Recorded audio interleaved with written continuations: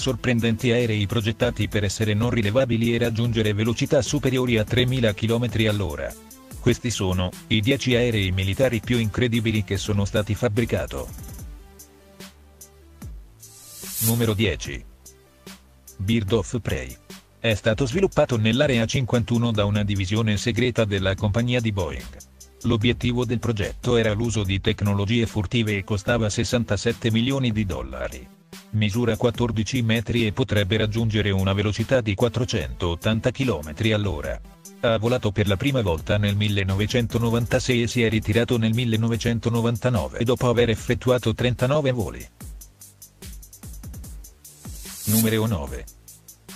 F-2Y Siddharth. Era un prototipo di aereo a reazione che volò per la prima volta nel 1953. È stato sviluppato con l'intenzione di trasportarlo in un sottomarino e dispiegarlo in qualsiasi parte del mondo. Misura 16 metri e potrebbe raggiungere una velocità di oltre 1300 km/h. Questo è stato l'unico idrovolante che ha superato la velocità del suono. Numero 8. X-32. Era un prototipo polivalente sviluppato per un programma militare statunitense. L'obiettivo del programma era di sostituire gli aeromobili di quarta generazione per aerei con tecnologia furtive. Misura 14 metri e potrebbe raggiungere una velocità di 2000 km/h. È stato realizzato un solo prototipo in grado di decollare e atterrare verticalmente che è stato infine sostituito dal X-35. Numero 7. Su-47 Berkut. È un aereo sperimentale di fabbricazione russa che è caratterizzato dalle sue ali rovesciate.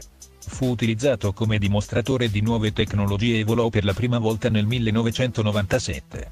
Misura 23 metri e può raggiungere i 2000 km/h. Il suo sviluppo è costato $70 milioni e la sua tecnologia è stata utilizzata negli aerei russi Su-57. Numero 6. Pasit Blue. È un aereo subdolo appartenente all'aeronautica degli Stati Uniti ed è stato soprannominato la balena. Misura 17 metri e potrebbe raggiungere 460 km/h. È stato sviluppato per un programma di dimostrazione tecnologica in cui ha svolto missioni di ricognizione senza essere rilevato. La sua esistenza è stata tenuta segreta fino al 1996 e attualmente è esposta in un museo militare. Numero 5. F-117 Nighthawk. È un velivolo stealth americano che è stato segretamente sviluppato nel decennio degli anni 70. Misura 20 metri e potrebbe raggiungere 1000 km/h. Poteva volare inosservato e aveva l'obiettivo di neutralizzare radar e sistemi difensivi. Sono state prodotte in totale 123 unità e la loro esistenza non è stata rivelata fino alla metà degli anni 80. Numero 4. Vulcan XH558. Si tratta di un velivolo strategico della Royal British Air Force che è stato caratterizzato da essere altamente manovrabile. Misura 20 metri e potrebbe raggiungere una velocità di quasi 1500 km/h. Ha volato per la prima volta nel 1960 e in totale sono state prodotte 136 unità. Sebbene sia stato ritirato dal servizio nel 1984 è stato successivamente utilizzato per voli di ricognizione e di voli marittimi fino al 2015. Numero 3. HP-80 Victor. Era un aereo a reazione a lungo raggio che apparteneva alla Royal British Air Force. Misura 35 metri e potrebbe raggiungere una velocità di oltre 1000 km/h. Era un velivolo unico nel suo genere e volò per la prima volta nel 1952.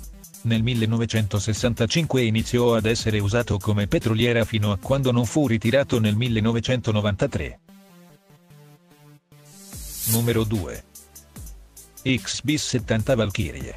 Fu un aereo sperimentale supersonico a lungo raggio che volò per la prima volta nel 1964. È stato utilizzato per eseguire test di volo e applicare nuove tecnologie.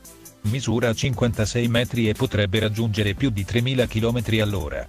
Dei due prototipi che sono stati prodotti ce n'è solo uno che può essere visto nel National Museum of the United States Air Force. Numero 1.